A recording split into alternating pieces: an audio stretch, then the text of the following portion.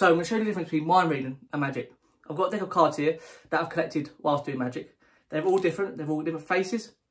And they've all got different backs. Okay. Now my assistant here, she's going to help. All you do is always say stop for me whenever you're ready. Stop. There. Perfect. Have a look at that card. Got it? Yeah. Okay. Fantastic. Now, I want you to think, is it a red card or a black card?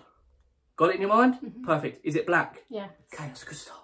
Now, what you do is, obviously, there's two suits.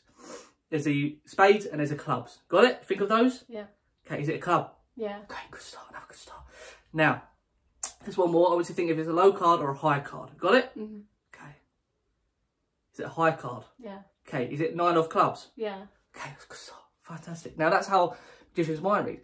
And I'm going to show you the magic part. Could I hold your hand open for me? So we're going to use the top card, which is the 10 of spades. Okay. Now, what I'm going to do is I'm going to take the 10 of spades and place it inside of your hand.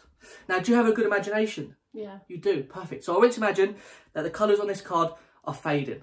Okay. Mm-hmm. And I want you to completely imagine that they completely fade until they completely go. Okay.